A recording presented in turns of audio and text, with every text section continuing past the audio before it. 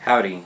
In this video, I'm going to kind of give you a cheat sheet for knowing when to use each test. I think that's going to be the hardest part, because if you go through all the videos, applying each test isn't too difficult.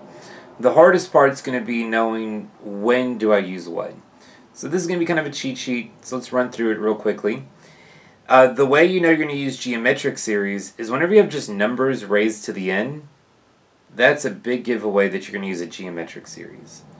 Telescoping series is whenever you have things subtracted from each other. So like a fraction minus a fraction. It doesn't necessarily have to be, but 99 times out of 100, there will be two fractions subtracted from each other. Or if you recognize that you can do partial fraction decomposition to split that up in two different fractions.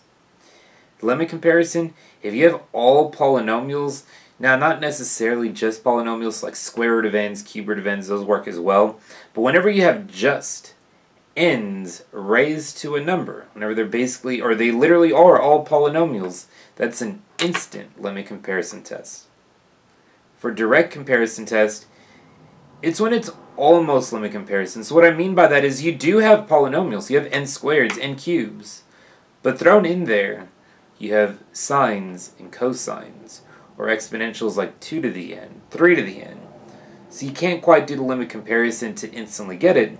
So when it's almost a limit comparison, almost all polynomials, but you're thrown extra stuff, that's a direct comparison.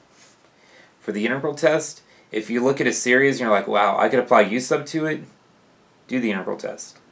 And then finally, ratio test.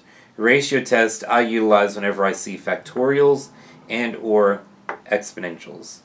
So hopefully this will be a good cheat sheet. While studying for your exam, I would definitely have this out until you're comfortable recognizing a series and looking and knowing exactly what to do every time.